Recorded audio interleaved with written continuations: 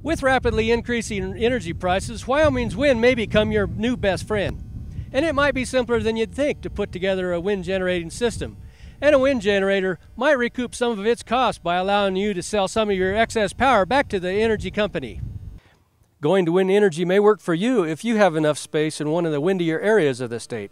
That includes southeast, south central, and northeastern Wyoming. So how do you know if wind energy will work for you? Well, first you have to have enough wind where you live and have permission to build a tall tower. You'll have to have enough space, at least an acre, and it'll have to work for you financially. To figure that out, you'll consider the cost of the equipment and the amount of power you can generate with the wind. If you produce more energy from the wind than you need, you can sell excess power back to your utility company. To go that route, you need to be hooked up to the power grid.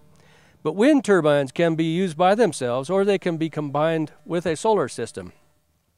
So as costs continue to rise, maybe you want to turn to this free natural resource to power your energy needs. If you'd like more information, you can contact your local county extension agent.